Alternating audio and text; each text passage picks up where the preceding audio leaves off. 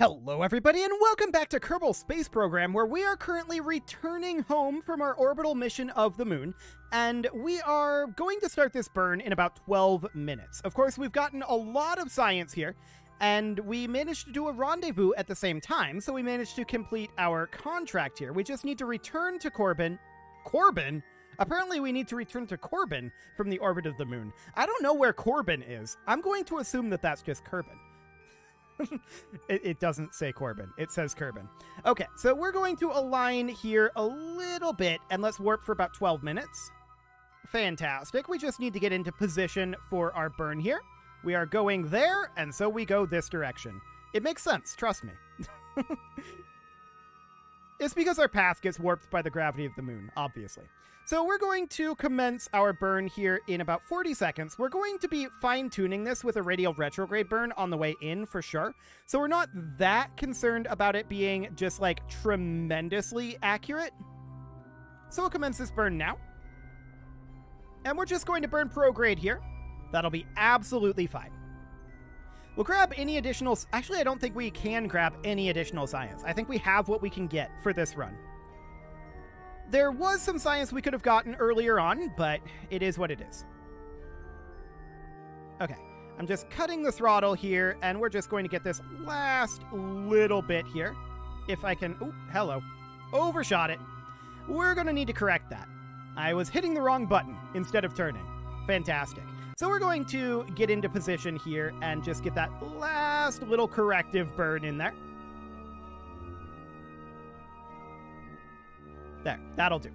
So what is our flight trajectory looking like? Periapsis of 38 kilometers. That looks really good. Okay, so somewhere around here-ish. I wish we knew what altitude this was going to be, but somewhere around here we're going to want to do a retrograde burn and bring this right on down, but we're going to want to toss in some radial as well. Never mind. Actually, I think we're going to want to wait until the periapsis here. We just have 421 meters per second left here. I think we just want to bring this on down as much as we can at the periapsis. So we just burn out all of our fuel here as a re-entry burn. And we may end up having to do 2 aerobrake passes. I'm not sure what that speed is going to end up looking like, but we can do something kind of like that. And yes, we don't quite have the fuel for this, but let's go ahead and warp on over here. We're heading back into the sphere of influence of Kerbin right now. There we go. I'm not sure where the moon is. There it goes. Goodbye, moon. Hello, Kerbin. And we are in the atmosphere already. Wow, that was fast. Okay. So we're just going to park on retrograde here. There we go. And we're going to commence this burn pretty shortly here. We're moving pretty quickly. And we definitely want to slow this on down. So I want to burn off all of this remaining fuel. And we are timed to periapsis of about a minute here still. So our thrust to weight is going to be a little lower than normal because we are, of course, in atmo. We do see a thermometer here, though, so I'm going to burn it here. Because we need to slow down. We don't want to risk having our engine explode on us. So there we go. We're going to burn off all of our fuel here. That puts our periapsis at 36 kilometers. Okay, I don't think we're actually leaving the atmosphere here. I don't think we're going to have a second aerobrake pass. Especially if we burn all of that off and then separate like so. And the sheer amount of drag that these heat shields give us is slowing us down extraordinarily dramatically. You can see here, we are already dropping our apoapsis by a tremendous amount. So that's great. We are in orbital retrograde, which seems completely fine. This is that material study that I would have liked to have grabbed on the way up. We have no way to grab it on the way down. It's just not an option to grab it on the way down. That should have been an on the way up thing. There we go. Our periapsis is about to... Our apoapsis just dropped into the atmosphere. Our periapsis is now negative. And we're cruising at still about orbital velocity. There's a lot of air between us and the ground still, so we've got lots of time to slow down. 2.1 kilometers per second right now, and still holding attitude. Oh, we just dropped down to 1.8. I think that's because we switched to surface from orbital. That's fine. Surface mode is more accurate here anyway. So 1.7 kilometers per second, we're going at a really good speed here. This is fine. No problems whatsoever. We're going to recover this very, very easily. 1.6 kilometers per second. I would physics warp, but I'm a little concerned. I feel like it would be like 95% fine. The only way we would have a problem physics warping here is with a Kraken. But I don't want to risk it. So we'll hold off on that. We're going at about 1.3 kilometers per second now. We're 26 kilometers up. No problems here. This is a textbook re-entry. It would have been a little spicy, I think, without that re-entry burn, but even then it would have been fine if we were just using the heat shield. It would have been spicy if we had tried to save the burn until when it was slightly more efficient. I think we made the right call there. Let's drop the drogue chutes. We're now at 700 meters per second and slowing dramatically. SAS can now be turned off. The main chute is not available yet. Now it is. So the main chute has been utilized. And we don't want to press space again. Cool. So I'm going to, at this point, begin physics warping, and we're going to bring this on down. We've got this nice sunrise happening, but of course, the sun is going to disappear below the horizon as we fall. No shockers there. It's not quite sunrise. Not quite. Or sunset. One of those.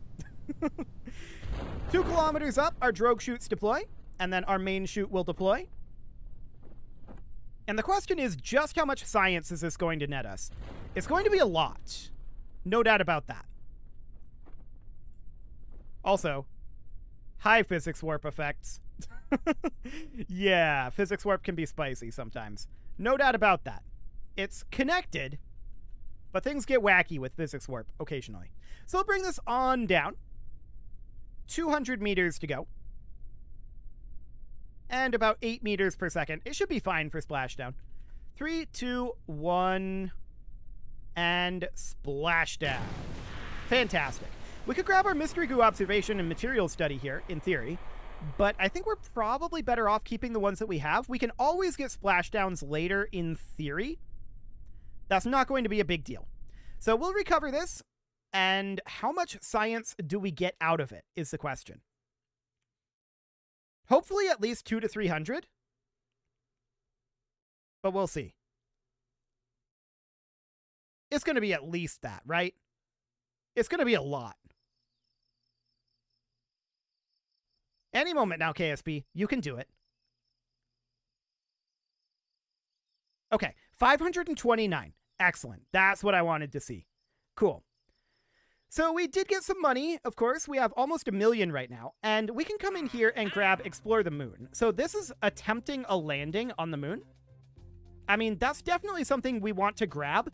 We're not going to go after that immediately because we probably are going to have some viewer contracts to combine with that. And I actually need to check the viewer contracts here real quick. Let me open that up. Okay, yeah. Currently, none of these are about landing on the moon, so we're not going to pursue that right now. We do need to go into some R&D here and clean some of this up. So heavy rocketry would be not the most important thing to get right now. A lot of this is not tremendously important. Ladders would be nice, and Rovemax, we do, I believe, need to have a rover onto the moon. Yeah, SpaceMax wants you to send a probe and rover with an antenna onto the moon to collect a sample and return the same probe to become the Earth's satellite. Okay. So that requires a rover and a probe. And then return the probe. So the probe would, like, drop off the rover onto the moon. So that would, of course, mean that we would want these Rovemax wheels. Definitely. That also gives us the experiment control station, which would be important for a manned landing.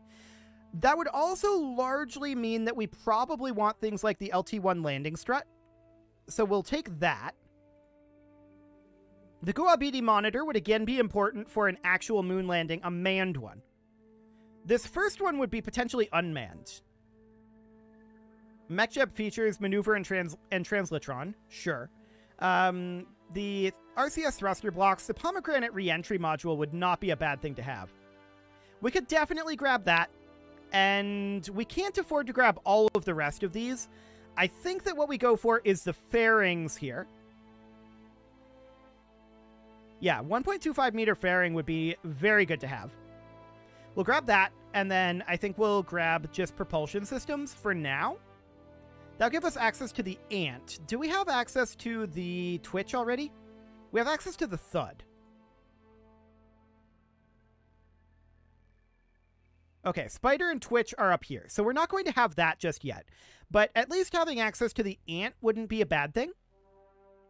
So we'll research that. Cool. And then these we can't quite afford. Okay, so let's check in on our exploration mission here. So this is just land on the moon, nothing else. So my understanding of what Ghost 123's contract here would be is something along the lines, and let me switch over to display capture here, something along the lines of this. So we need to send a probe and a rover. The question is, probes in my mind are usually orbital. And a rover, of course, lands and rolls around. So we need to land the rover, probably detached from the probe. And then the probe would do some science in orbit to collect a sample and return the same probe. So the rover would collect a sample. Maybe they're both... Is this supposed to be a sample return mission? Maybe that makes the most sense. And I don't think we got the advance payment either when we accepted this. Okay, so we should definitely get the advance payment. And I think that's a sample return mission, but we return this to be a satellite of Earth. Okay, so we can start designing that for sure. We can definitely start designing that. Let's hop into the VAB. Oh, we should add in that 150K for the advance payment because I forgot to do that. So this would go up and then this would go to 7. Okay, this is going to be a bunch of clicking, a bunch of spamming here. I really wish there was a 10K. That'd be very nice. But we'll take that up to 7. Okay, there we go. So there's that advance payment in. We'll hop into the VAB. And I'm going to modify this off of our existing orbital science rocket. I think that's going to be a decent base to start with. So then we would take this decoupler, delete everything up here. This would be, and what was the name of this contract again? It doesn't actually, moon sample in return, yeah. So we'll call this the, that was Ghost 123's. So Ghost 123's moon sample return. Okay, so that'll be fine. And as far as the probe and the... Okay, I'm definitely, like, very lost in thought about how I want to structure this right now. So I think the way that we want to do this, we're going to need a pod. And we don't have access to, like, the rovemate. So we'll need to, like, construct a rovemate. For the time being, what is our cheapest remote piloted? I mean, that would be the Stay Putnik. We're going to use the Octo, though. Is that lighter than the Stay Putnik? The Stay Putnik is lighter. So we'll use the Stay Putnik and the Octo. The Octo will be our base part here. Okay. So the Octo is going to need to be mounted like this. This would then be... Actually, the Stay Putnik should be the root part, now that I think about it. And we'll put in a new Stay Putnik here. This needs to be the root part. This is going to be the brains of the sample return. So, we're going to need some amount of fuel on there. That probably doesn't need to be very much. Oscar A, Oscar B. Yeah, that's about the right size. So we put on like an Oscar C liquid fuel tank. And then we would power that. I'm assuming that this doesn't have anything... we do need to have a battery on here for sure. We would need to have a reaction wheel on here. That's way too big of one. We need a small inline reaction wheel. So this would be the probe here. We would definitely want to have some sort of a sample return capsule, right? So at the very least, I mean, there's the experiment return unit here. A conical shape to better survive the rigors of atmospheric entry. I mean, sure, but we want to leave it in orbit. So, like an experiment storage unit, like this. And then this would be powered by some sort of a small engine, like an ant. That's probably too small of an engine. Perhaps like a Spark or a Pug. Yeah, something like this. What would this thrust to weight be on the moon? Really, really high and a lot of DV. So that seems relatively doable. Now, this is going to need to have some power generation on it. So we put on a pair of photovoltaic panels like this. And then we would also put on an antenna on here, for sure. Does this specify an antenna? The probe and rover must have a 5G high-gain antenna and generate solar power and have a science unit.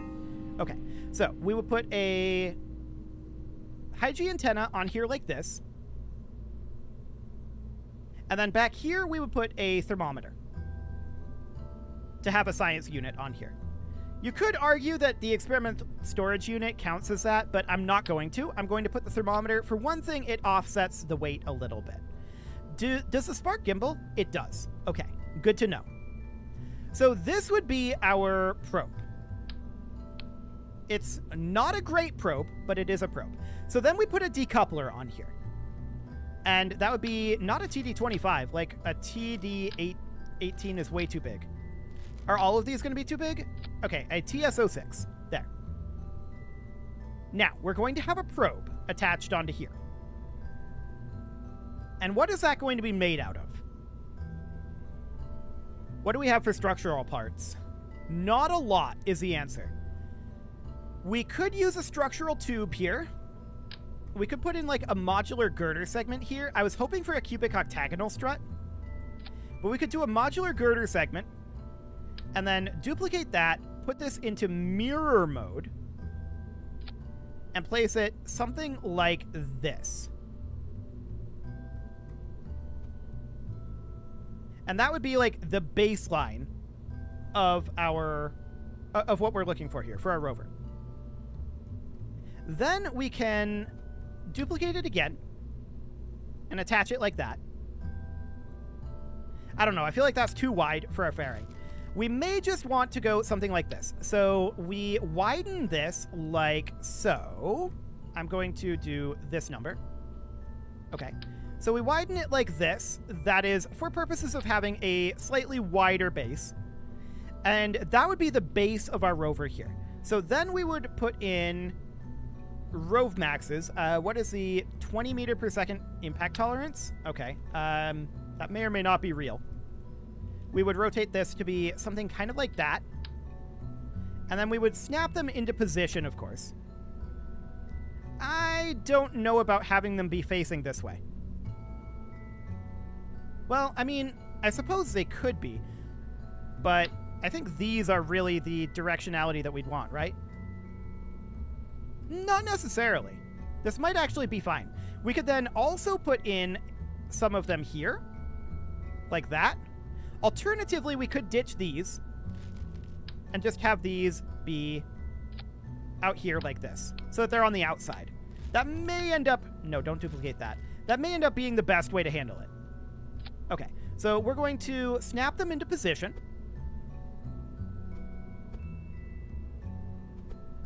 Something like that. That looks good position-wise. I have no idea what the actual pivot of this is going to look like. But then we would use a separator here. So we need a TD06, rather, yeah, TD06 stack separator. We put that there. And then what do we have for adapters? I mean, that's way too big, I think. So if we were to just connect this in here, A, we don't need this decoupler. That can go away. B, what do we have for fuel tank adapters? It's the correct size on the top, but not the correct size on the bottom. Okay, what about this guy? No. This guy? No. Trial and error? No. Is that all we have? It's spelled with an E. Okay. Rockamax brand adapter exists. There are some of these that, like, that would be the right size. It's not a fuel adapter. That's maybe okay. So we'd go for something kind of like this, but we would need to have a fairing. So I think what I'd do is I would drop this down, and we would put in another fuel tank here. So like a T400. This is probably way too much fuel. We'll think about weight here in a moment. This may be overpowering for this first stage here. So maybe what we would do is instead we would detach that, place this here, and then put the fairing down here. That's a potential option. How wide does the fairing get? That is something we need to think about. So we would go for a 1.25 meter fairing, and that's all the wider it gets. Okay. We could avoid having a fairing. We could go for a ridiculous looking fairing. I mean, that kinda works. Kinda. I have a feeling that's a lot of weight. And it's definitely ridiculous looking. There's no doubt about that. We'd want to redo these struts. And they're kind of spicy. But something like this, that is a really dumb looking fairing. Do we just launch it fairingless? It's probably okay to be launched fairingless, to be honest. How much weight is this fairing? 8.148. And yeah, it's about a 2-ton fairing. So, I mean, that does save us a lot of weight to do this. Now, we have some questions. If we're on Kerbin, what does our thrust to weight look like on this first stage here? 1.3, so that's slightly higher. This is slightly lighter than our last go. Of course, we do need something for the rover to be doing, and we need a control mechanism for the rover. So we need to think about landing. So there's a lot that needs to happen here still. First things first, a Probodobenine Octo here. And I would like to have a small SAS on this as well. So we need a small inline reaction wheel here. This is getting tall, no doubt about that, but this will be detached. Now we'd need a landing system for this. Now it's going to be interesting for sure. I'm not sure exactly how we're going to pull that one off. And we need an antenna on here. So an antenna would go somewhere around... I wanted to rotate it like that. Yeah, something like that would be the antenna. We need to have a science module here. We already have a thermometer on here, so I think we would go for something like a barometer. There we go. We'd need to be able to generate power. So we would put on some photovoltaic panels. I would do at least one here and one here. Okay? Something like that. And then something for the rover to do after the mission is over. Whatever you want with the rover, but must give it a purpose. Well, technically the HG5 high gain antenna is a relay antenna. We could consider this a communications relay. That feels a little cheap. What else do we want it to do?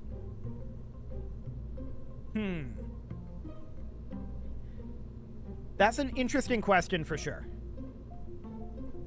I mean, it could just be a barometer reader. That's definitely a thing. We don't have a lot of tech. I would often make it something like a miner or something, but, I mean, we could just call it a relay, or a communications relay. That would technically count for the contract. If I don't come up with any better ideas, I'll do that. It feels a little cheap. But that would be the idea. If we don't come up with any better ideas. Now, landing. Landing is a question. So, we would do probably something like additional small stack separators here. So, I'd be looking for TSO6s. I would put in a pair of these. We could do quad, in theory, but I don't know how great of an idea that is. And then the idea would just simply be it's connected into like some small fuel tanks here that would then detach after we finish the landing. We'd need to snap these into position to make sure that they were evenly spaced, right? So we would snap them in like so and like so, although I don't necessarily love that positioning. So I would toggle the snap off for the moment and just place them about there and about there. As a hypothetical, obviously we'd be able to land this with sparks. That would almost certainly be absolutely fine. So these sparks would fire when here? Here in stage 2. I mean, yeah, that's fine for now. So stage 2 on the moon, this would be a thrust to weight of 14.71. It'd have about 700 meters per second. It feels maybe a little bit low. I would like to find a more efficient engine. So 20 or what's the ISP of this? Let's see here. 320 in the vacuum. What would the ant be? 315 in the vacuum. So the ant is actually slightly less efficient. We could use studs. That would burn through this really fast, and it's less efficient even than that. These are the most efficient vacuum engines that we have, right? I mean, terriers, but terriers are going to be huge. Pugs are slightly more efficient than terriers, but they have other problems. 700 meters per second would be enough, assuming that we land mostly on this fuel tank, which does seem doable given what we know about how this goes. And this is, let's see here, this top one here on Kerbin would be 1.25 thrust to weight. So this is about the same thrust to weight ratio as what we had before. Okay. Do we have hemispherical fuel tanks that can cap this off and make that a little bit more rounded? Do we have, like, very small ones? Those are too big, obviously. Way too big. Oscar O's. That would be what we'd be looking for. There we go. That'll add additional fuel here and additional burn time. So over the moon, stage 2 is currently a 914 delta V. And then this would return to orbit Kerbin. And we should have enough to do that with 1172. More than sufficient in theory. So in theory, it would be something kind of like this. It's definitely chewing gum and duct tape. No doubt about that. And I would like to strut in like that, just to make sure that that is held together a little bit better. We may also want to run some struts from here to here and from here to here, just to make sure that those are rigidly attached. And potentially even struts from like here to here. And then those would all automatically detach when we stage this. So something along the lines of that. It is time to put a cut in here, so I'm going to go ahead and do that. And next episode, we're going to see if we want to do any changes to this moon sample return mission. And maybe we want to do changes. But for now, it is time for that cut. So you can leave your offerings to the engagement gods in the form of likes, comments, subscribes, and bell ringings. And a very special thank you to all of the channel members for making this video possible, including ALS Gamer, James, Shadowwolf, and Lohan80, Rogue Corvid, Kentogan, Spartan News, Nick Smarty, Dimitri H, Punching the Microphone, Anna the Elephant, Soccerman12 UK, and all the rest. And of course, you. Thank you for watching. If you'd like to support the channel, you can click the join button down below the video, and as always, I will see you all next time.